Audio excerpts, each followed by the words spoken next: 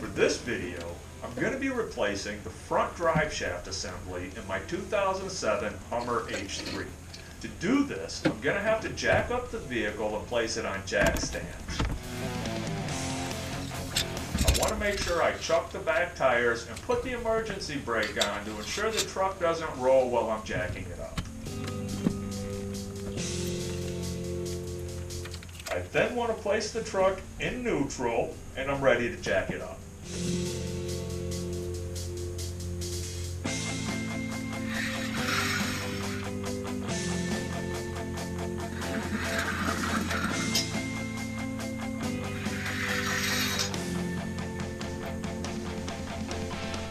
Once the truck is on jack stands, I want to release the emergency brake and use a 13mm socket to remove the protective skid plate, which will allow access to the transfer case and CV joint.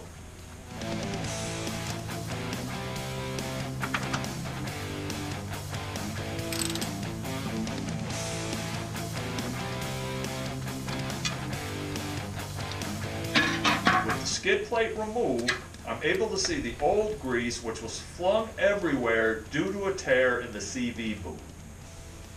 Now I want to place a screwdriver through the U-joint, which is used to keep the drive shaft from spinning so I can loosen the bolts using an 11mm socket.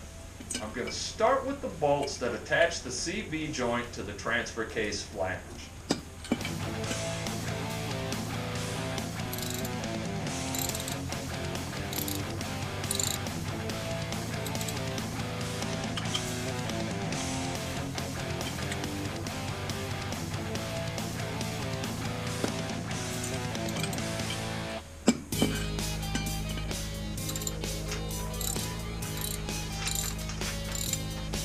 After the accessible two are loose, I'm going to remove the screwdriver from the U-joint, rotate the drive shaft 180 degrees so I can access the other two bolts.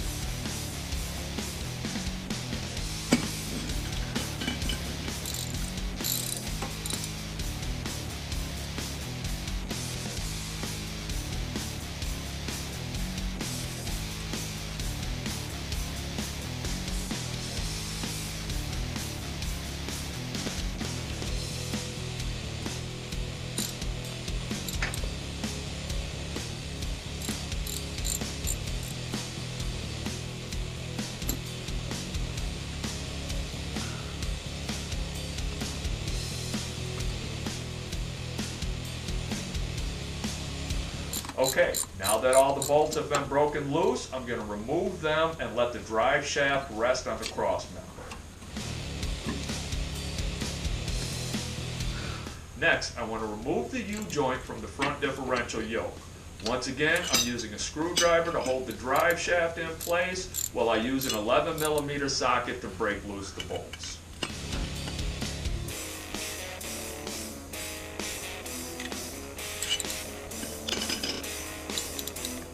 I'm going to remove the two bolts on the bottom, then remove the screwdriver, rotate the drive shaft, and remove the other two.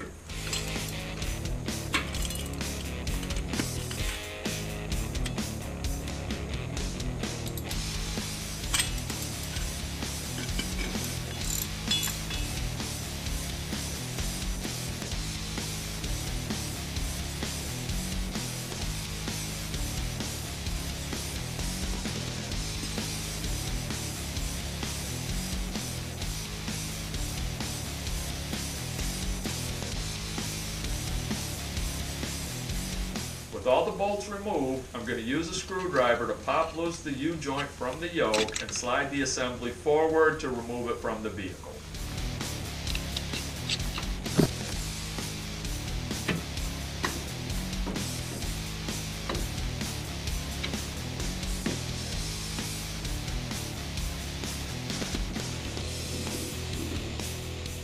as you can see, there are a couple of tears in the CV boot which allowed all the grease to seep out. Rather than replacing the CV joint, I figured I'd replace the entire assembly. I purchased the new assembly off of Amazon, which costed about $184.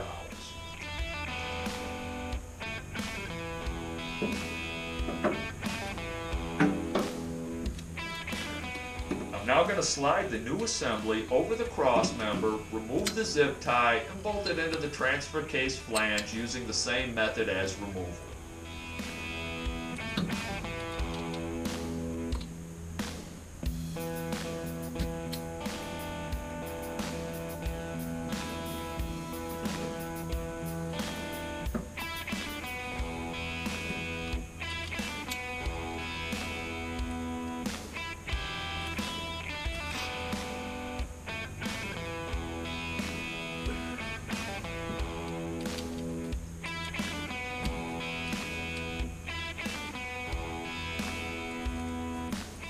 With the bolts hand tightened on the CV joint, I'm now going to install the U-joint on the front of the assembly to the front differential yoke.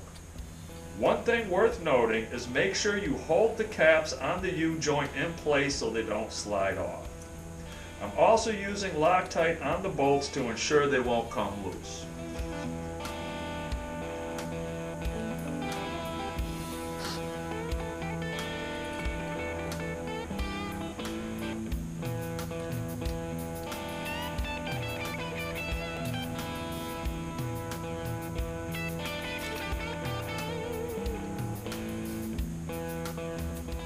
Okay, now that all the bolts are hand tightened, I'm going to torque the bolts on the CV joint to 45 foot-pounds of pressure.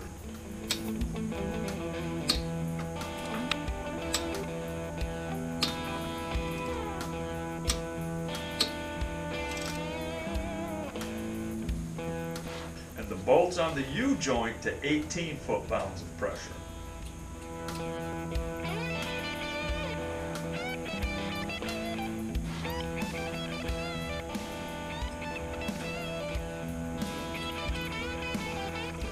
Now all I need to do is bolt back on the protective skid plate, lower the vehicle, and I'm done.